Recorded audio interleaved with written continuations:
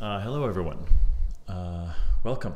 This is a video to replace the orientation meeting that many of you will have attended either on Monday or Tuesday. I'm aware that not everyone can make a fixed time that isn't associated with the class schedule, even if there are two options, and so I'm creating this video for those of you who couldn't come to either one of those times. And well, if you're in this category, I hope I'll have a chance to interact with you one-on-one or in groups in live format pretty soon. And one way to do that is through my office hours, which are Mondays and Thursdays, Mondays at 4 p.m. and Thursdays at 10 a.m. That's when I'm going to log on to that Zoom channel that's linked to the Canvas website, and you can be in a kind of real-time conversation with me there. Also, feel free to ask questions via the email, but the messaging function in the Canvas website. And I'm looking forward to meeting all of you. Really excited to teach this class. This is the first online version of a class that I've been teaching for about 10 years.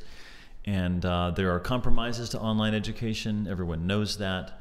But for me, there are also distinct advantages. And one of them is that the work that I would normally do standing behind a lecture podium 3.5 hours or so per week, delivering stories, telling stories that I care a lot about, but maybe that I've told quite a lot before. Since those are now in video form, I can spend my energy and my time, and I can supervise teaching assistants and research assistants to put their energy and time into more interactive ways of teaching, into more conversational and dialogic ways of teaching. So I'm really excited to be able to shift this course away from that kind of lecture format and into a format where we're interacting with each other online.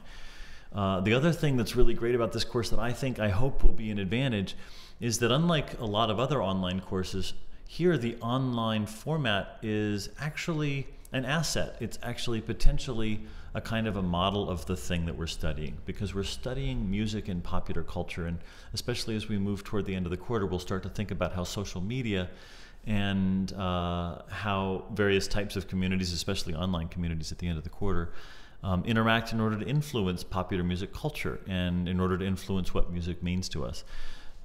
So I'm excited that our course, especially the web aspect of our course, can become a kind of a microcosm, a kind of a model. I'm looking forward to thinking of our community as a group of about 350 students and about 10 instructors. I'm looking forward to that community becoming a little model of what popular culture does and how popular culture works when it influences how we think about music. So I hope that this will be a positive experience for everybody, not just positive, but really exciting. And so also just let me tell you a little bit about who I am and what I do. Aside from teaching this course, I'm a composer and a pianist. I have worked as a composer in kinds of interactions and ensembles and collaborations that might remind you a little bit of jazz music sometimes, and it might remind you of classical music at other times. Sometimes it feels a little bit more experimental. My music is informed by the psychology of rhythm, and I study the perception of rhythm. That's one of the things that's really important to me. I also study the way we identify with music. I think about how a social production theory can help us understand something about the shape of a composition and the way that affects our understanding of it, maybe as a model for the self, for who we are. And you'll see both of those ideas, the perception of rhythm and the way we identify with music, you'll see both of them coming up a lot in the way that we talk about popular music. One of the things that makes this course different from other popular music courses is that instead of focusing on the intentions of the artists and the musicians, which we will talk about to some degree, but we'll focus even more on audiences. We'll focus on what audiences do when they make meaning out of music. And I think that's the essence of what distinguishes popular music from other kinds of music, is that we're thinking about what do audiences say? What do they express? How do they express something about themselves, their culture, and their time through the music that they choose? And so my work as a musician and as a scholar contributes to that in various ways, but it also makes this a really collaborative course. I am an expert in maybe 2 or 3% of the music that we'll be studying in this course, because it's a vast range of music going all the way back to the early 19th century and all the way up to today. And everyone, I think, everyone in this class is deeply passionate about at least some kind of music, or at least you have music that you care about deeply. And for many of you, you'll find yourselves deeply knowledgeable about music in a way, specifically specific types of music that you love and that you've listened to for years, that I couldn't hold a candle to your knowledge. And so I really love learning from students in this class when I get to hear more about the music that you love, and get to hear things even about music that I love, but maybe I didn't know before, because you might have studied that more carefully than I have. What I have to offer is not necessarily expert knowledge in every single musical style and every single musician. What I have to offer is a framework for thinking about how music works in our minds and how music works in our society. And I hope that becomes a really exciting way for you to, I guess, strengthen your way of talking about music and your way of thinking about your own listening process. For those of you who are UC Santa Cruz students, you might also know that in addition to being a composer, a pianist, and a scholar, that I'm the provost at Kresge College. That's where I am right now, filming this video. I don't know, a little bit more about me. I wrote an opera based on Star Trek, and I write Harry Potter fan fiction. I'm not going to talk about that right now. Obviously, it's not our topic, but if you're curious, you can check out Hippogriff Tacos on Twitter. Okay, so my opening lecture, this is not a lecture, this is just me kind of orienting you to the course. And just the last 2 points that I'll make in this video are just to talk to you about the course learning goals. I've already started to say a little bit about that, but I'll say a little more about the course learning goals. And I'm also going to say a kind of an overview of the course and how it will work, although I think you'll get the most of that information just by exploring the site on your own.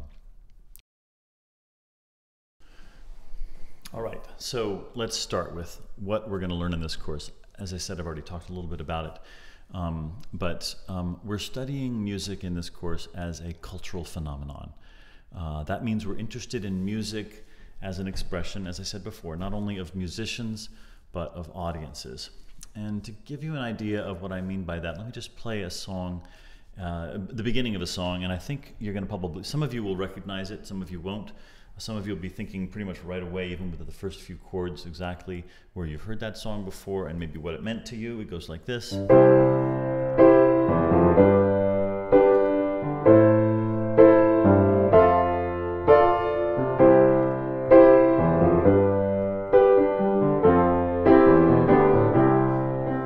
I find myself in times of trouble, Mother Mary comes to me. Of course, I can't sing like Paul McCartney, and you know that, but I'm just starting that song out for you because I think a lot of you instantly recognize that song. A lot of you will remember where it came from, and yet some of you may never have heard that song before. And what I want you to contemplate is how different your experience of the opening of that song might be depending upon whether you've heard it before or not, and whether you know what it is or not. Of course, that's Paul McCartney singing Let It Be. It's a song on the last album of the Beatles, produced by Phil Spector. Phil Spector, an American producer who's more associated with girl groups of the early 1960s and associated with the brill-building pop sound, the kind of post-rock and roll teen symphonies, they used to call them. And you're going to learn about Phil Spector in this course, and you're going to learn a little bit about the Beatles in this course. But that's not what I'm here to talk to you about today. I want you to consider that if you think about what Paul McCartney might have intended when he sang and when he recorded that song, he as an artist might have been combining a lot of different influences. He might have been thinking about gospel music, thinking about hymns, some of the religious music of his own childhood, as well as thinking about the influences in American music, in country music, and in African American soul music that might have changed the way he would sing those lyrics. That certainly develops through the recording of the song, and you can think about him as a composer. You can think about somebody writing a song like that in order to express something very special. And you can read a story about Paul McCartney. You can go online and you can read a story about how he wrote that song and what it meant to him. But at the same time, we can also think about how listeners today might regard that song when they think about it as something that connects them to a certain kind of a musical past. The sound of the music sounds a little bit like it comes from a romantic time, something maybe a little bit more romantic and sentimental than the typical music of our time. And at the same time, some of us will really relish that nostalgia and will identify artists in our own time, maybe like Adele, who we think of as maybe trying to follow in the footsteps of McCartney in terms of the types of emotions that they want to express. Now, I'm going to leave all that stuff aside, but I want to help you. I want you to kind of recognize the difference between those two different kind of orientations to the way that you might hear or understand a piece of music. And we're also going to ask in this class, what does music say about the people who love it? What does it say about the audience in CBGB in New York in the mid-1970s? That's a club in the 70s where bands like the Talking Heads and Blondie and the Ramones got their start. It's what we really think of as the beginning of punk music in America. What did the audiences care about? Why would they go to a place like that? And what did they expect to hear? How did their choices, and then the later popularization of those choices, how did their choices have an impact on other cultures, other societies, other communities listening in London, listening in France, listening on the west coast of America?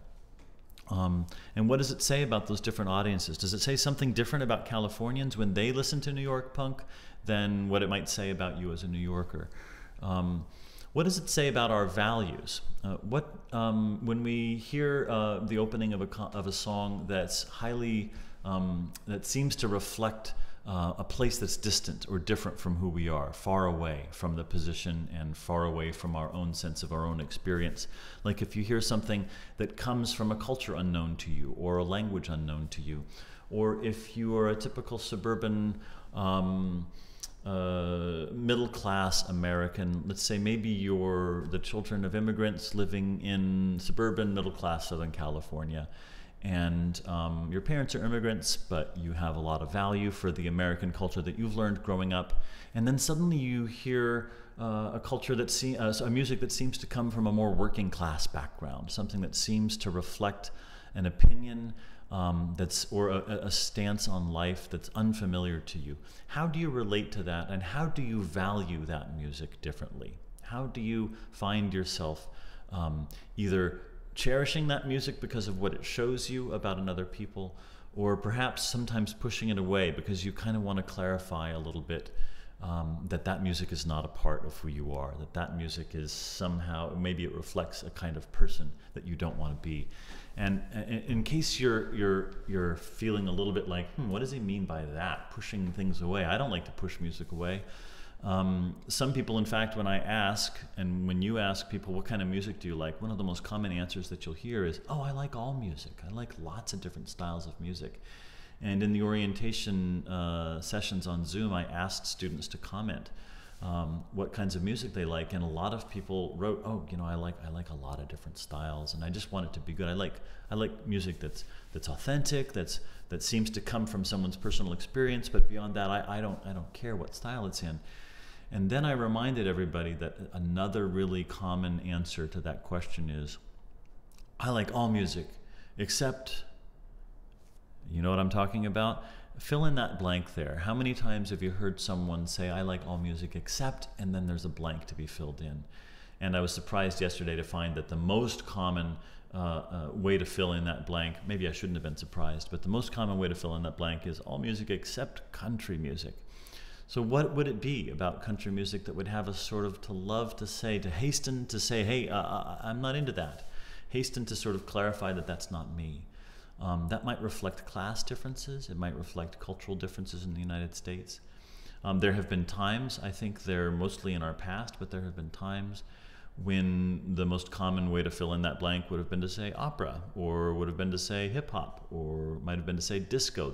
At different eras in our popular music history, there have been different reasons and different ways that we reject kinds of music.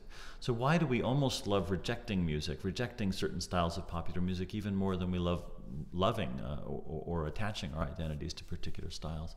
That's another question that will kind of come up in this course, and we'll be able to think critically about ourselves, think about what it is that we're doing when we use music as a kind of a tool, and this is a key phrase, using music as a tool to help us identify not only who we are, but who we aren't. In order to study all of these things, we need to think critically about the way we listen. And so we're going to think of music listening as a kind of a craft, as a kind of an art. Now, I mentioned at the beginning that I'm a musician, but I actually didn't start becoming a professional musician until I was the age of a first or second year college student. I had played music since I was very young, but it wasn't really the main thing that I did most of the time when I was growing up. And it wasn't until I was an adult that I started seriously studying classical music and becoming kind of literate in music, or aspiring to be. So I relate to a lot of you if your primary experience of music is as a listener. And it's always been a deeply held conviction of mine. I really believe deeply that listening to music is something that you can do actively. It's something that you become a kind of an expressive artist, an expressive musician through the way that you listen, through the way that you hear music, and not just by making music. So we're going to learn to think about what it means to you when you listen to rhythm, when you listen to melody, when you listen to how a song is put together. And I'm going to teach you some very basic terms to talk about rhythm and to talk about melody and to talk about how songs are put together. Very basic terms. You do not need to know music theory to take this class. You don't need to have a background or to be able to read music or to have experience playing a musical instrument. The terms I'm going to teach you are very basic, but they're just designed to help you describe what you already hear very well in your ears. We're also going to learn to think about how music is produced, how media and technology impact that music. And we're going to learn how to talk about music and express something about what we hear in the music that we love, so that you'll become better at talking about what you love about music. I'm really looking forward to that. And again, there's a lot more about that, of course, in the lectures. So a little bit about how the course works. At the top of the Canvas website, I want you to get used to clicking on the Home button, which is in the upper left corner. I guess I should point in this direction, upper left corner of your web page. And when you click on that Home button, you'll immediately see a page that's essentially a chronology of the course. And right now you should only be able to see kind of the first week's assignments, because we want you to finish those assignments before you proceed to the next assignments. But typically, you'll find the course is divided into 5 units. The 5 units address different issues. They're kind of chronological, but they also overlap. And each of those units is 2 weeks long. And as you move through those units, the first half of it will be a lot of reading and listening, and you'll need to acquaint yourself with music in a variety of different styles, and you'll be able to put some time into that. Of course, you'll be attending my video lectures during that time and interacting with me in office hours if you need to. And then the second half will often be you then talking back. It'll be you writing a 600 to 800 word listening response to a range of optional topics. In each unit you'll have anywhere from 4 to 12 topics to choose from, and you choose only one of them. And in that topic you'll write a response to particular songs, particular recordings that you've heard. And then here's the key, you'll post that online where your classmates can see it. It's a short 3-paragraph response to something that you've heard. And then we want you to interact with your peers, to go in and talk to your peers.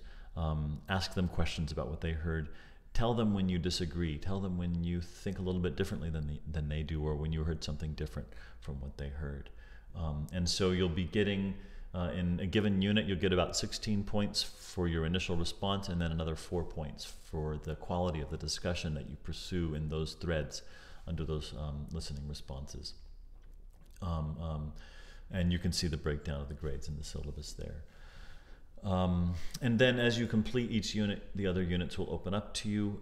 We have a midterm scheduled for February 21st at 7:30 to 10:30 p.m. That's around the end of Unit 3. And then we have a final exam scheduled for March 21st at 7:30 p.m. The tests do require you to pay a $12 fee. I didn't feel great about setting that fee up, but I hope it's an understandable and it's a fee that you can manage. A lot of courses like this, I don't need to tell you, would have $175 worth of textbooks, or maybe even more, that you'd have to buy. There are no textbooks to buy in this course because I've assembled the reading from current scholarship and current journalism on popular music. changing it a little bit every year in order to try to reflect what the best knowledge is on the topics that we're studying. That makes the course interesting and challenging and hopefully also affordable. So I hope you'll understand that we do need those $24 fees in order to, what we do with those fees is we have the exam taking proctor situation. So instead of sort of cattle herding you all into a big lecture hall where TAs would sort of walk around peering over your shoulder as you fill out multiple choice forms, you'll invite a proctoring, sort of a third party to proctor and sort of be able to follow what you're doing online. And I know that might seem a little bit invasive, but it's very similar to being proctored in real life, and then that service switches off as soon as you're done with the exam. And that's how we make this online education possible. Great. So, well, I'll just finish by saying I'm really excited, and thanks a lot for joining the course and for joining me in what's going to be the first time that I really get to conduct a conversation like this. So I hope we have a great time, and I'm looking forward to hearing from you. Thanks very much. Bye-bye.